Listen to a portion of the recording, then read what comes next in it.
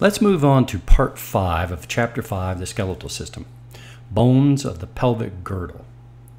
The pelvic girdle attaches the lower limbs to the axial skeleton. It is formed by a pair of coxal bones, each consisting of 3 separate bones: the ilium, the ischium, and the pubis. Now, the total weight of the upper body rests on the pelvis, and it protects several organs: the reproductive organs, the urinary bladder, and part of the large intestines. Now, the female pelvis is modified for childbearing. It tends to be wider, shallower, lighter, and rounder than the male pelvis.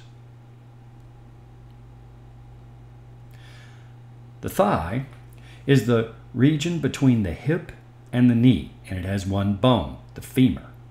The femur is the largest, longest, and strongest bone in the body.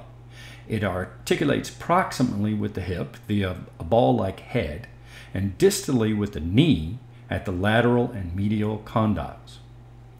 The patella, which is a triangular sesamoid bone that articulates with the femur at the patella surface. The leg of the lower limbs consists of a region between the knee and the ankle, and it has 2 bones, the tibia and the fibula. The tibia is the weight-bearing bone of the leg. The fibula is a stick-like non-weight-bearing bone.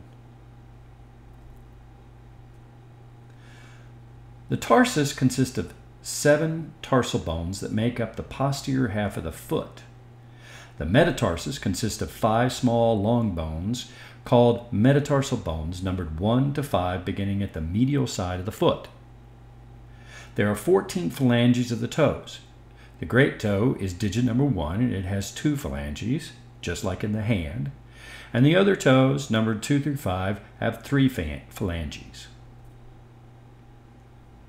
The arches of the foot are maintained by interlocking foot bones, ligaments, and the pull of tendons during muscle activity. There are 2 longitudinal and 1 transverse arch. This is the end of part 5 of chapter 5, the skeletal system. Hope you enjoyed it. See you next time.